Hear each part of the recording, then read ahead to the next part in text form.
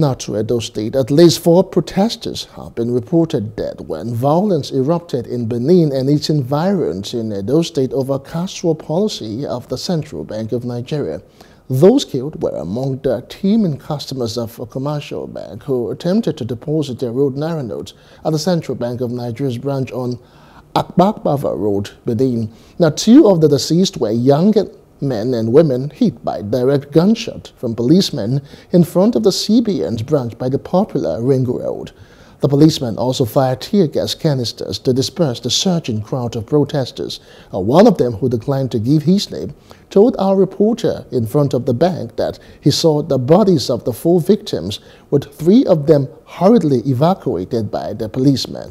Now, the Edo State Police Public Relations Officer could not be reached for reaction as of press time. Hello, hope you enjoyed the news. Please do subscribe to our YouTube channel and don't forget to hit the notification button so you get notified about fresh news updates.